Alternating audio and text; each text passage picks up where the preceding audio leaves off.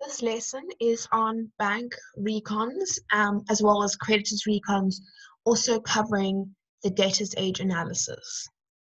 Okay, so this is a basic idea of what a bank recon looks like.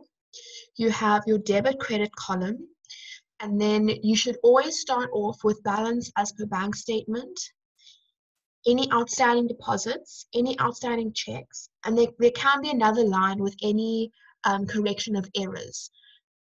I didn't include this because the debit or credit could be either depending on the error, but I will explain it. And then your balance as per bank account, and then your total column. Okay, first off, assets. Well, bank is an asset, which increases on the debit side and decreases on the credit side. However, in the bank's books, they will have it in the opposite way round. So they see it as debit is negative and credit is positive. So that is the main minus plus that we use for bank recon, except this column. This is a separate plus minus. So first, our balance as per bank statement. If we have a positive balance, it will be on the credit side. This we get either from the information or from the bank statement that they've sent to us, depending on what they give you in the test or exam.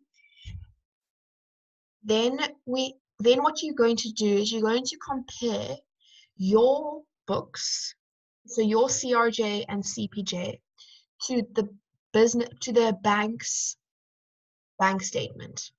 So it's always best to go along the lines and tick what is there on both sides, and then circle which things appear either only in the CRJ or CPJ or either only in the bank statement. In the recon, we put everything in that is things that are only appearing in the business's books. So if there is an outstanding deposit or an outstanding check, it means that the business has a deposit or check recorded that doesn't show up on the bank statement. If there's things in the bank statement that aren't in the business's books, we then would take those items and record them. So they usually have a little column for CRJ, CPJ adjustments, so where you can just add extra things on. So you'll have what your balance or total was, and then you can add things onto that.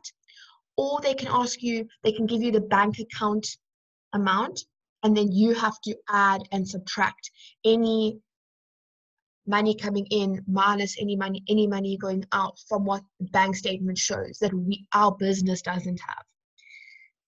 So if the bank statement showed a deposit of 10,000 Rand for rent and it didn't appear in our books, then we would have to put it into our books, and it would increase bank. So it would either go into the CRJ column or you would add it onto your bank balance, depending on what they're asking you.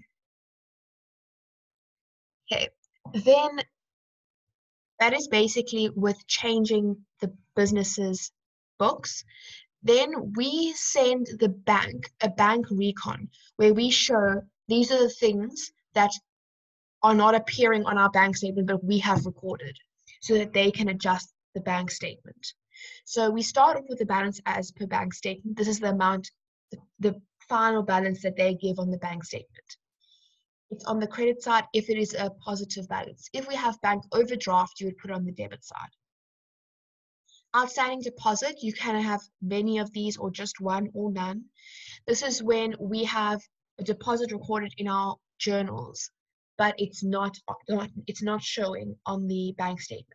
Some of the time, this could be because of the deposit being made late in the month and it not reflecting yet, or it could be an ethical problem where the person who was supposed to deposit the money actually didn't. Or a third, it's when the bank actually made a mistake and didn't put it in and didn't record it properly. So there's a few different options there. Then any outstanding checks would go on the minus side, the debit side, because it is decreasing. So any outstanding checks, again, it would be checks appearing that in your journals but not showing on the bank statement. This can be either because checks haven't been cashed or because it hasn't reflected yet, or because the bank made a mistake. If a check remains outstanding for 6 or more months, it becomes a stale check. In that case, it needs to be reversed. So the check needs to be kind of cancelled. So an outstanding check that was outstanding in last month's bank recon is now reached 6 months old. It's 6 months outstanding. We would go into our journals and we would reverse it. So we would add the amount which was initially subtracted, would add it back onto bank. Okay. Then I mentioned there could be something after outstanding check called correction of error. This is if the bank and our books have a transaction, but maybe the bank debited it instead of crediting it or used the wrong number. This is a place where you would put your correction of error. It can go either on the debit side or the credit side, depending what the error is. So if the bank statement reflected a deposit of 5,000 Rand, but the deposit was actually 7,000 Rand, you would have correction of error and you would have 2,000 Rand in credit because it's actually meant to be 2,000 Rand higher. So you need to add on to the balance that they had. Then balances per bank account, you would use the amount after all your adjustments that you've done. So once you have added and subtracted all the missing figures that were missing from our books, you would then get a new bank balance, and that would go either debit or credit side. It would be whatever is in the books. So if our balance on our bank T account is on the debit side, which is a positive, it will go on the debit side. That's why I say it's different. Even though this is supposed to be minus, it's only minus for majority of the stuff. The balances per bank account, that's from the actual T account, whether it was a debit or credit there. You would then total your total debits, get an answer, total all your total credits and get an answer, and these should be equal. Sometimes they don't give you enough information and then you have to work backwards to find something based in the fact that you know that these two must be equal. So say now they didn't give you balances per bank statement, you would total this side, get an amount, make it equal there, and then say this minus all my credits and the left over will be that amount. Okay. That is a basic bank recon. You can also have a single column where you just have plus and minuses, but this is the more common one. Then we move on to creditors recon. It is relatively similar to the bank recon. This is when you're comparing the creditor's statement to your creditor's ledger. When we will have first our balance as per creditor's statement. So this is the balance they give us. Once again, you're going to compare and tick and cross all of your transactions to the statement's transactions and circle ones that aren't in common. You're then going to change your books with whatever the statement has that your books don't. So whatever you're missing, you have to change in your books. And then you come and do the recon, which is what you're going to send to the creditors and what you've identified of their mistakes. Firstly, since creditors are a minus plus because they're a liability, so minus on the debit side, plus on the credit side, we swap it around for the recon because in the creditors' books, this is what we would have. We would have a plus and then a minus. Okay, so our balance as per creditor's statement, like I said, is what is the balance they give on the statement. Then you'll have the adjustments that are in our books but don't show on the statement. So these can be any outstanding invoices, outstanding receipts, anything like that. They can be a whole bunch of different things. Correction of errors, very similar to the bank recon. Only this time, anything that is increasing your debt would go on the positive. So anything that's going to increase your creditors amount will go on this side, and anything that's going to decrease will go on the credit side. So an invoice would go on the debit side, and a receipt would go on the credit side. You then have your balance as per creditor's ledger. This is after all the adjustments. And very similar to this, balances per bank account. You take whatever it would represent in a creditor's T account in the books. So if it was a credit balance, it's a credit balance here. Even though credit balance in our books shows positive, and here we majoritarily want negative, this is the only thing that doesn't apply to this plus minus. You just take it from the side it was. You then total each side, and these should be equal.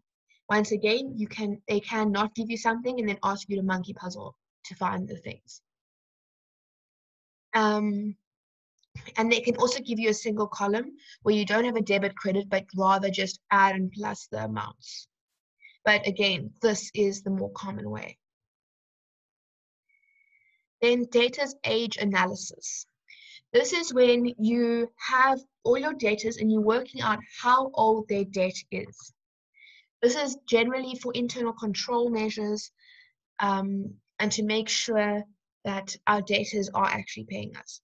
So we have in our debtor 1, debtor 2. So let's start with debtor 1. His total debt is 10,000 Rand. Then they would say debtor 1 has 10,000 Rand worth of debt.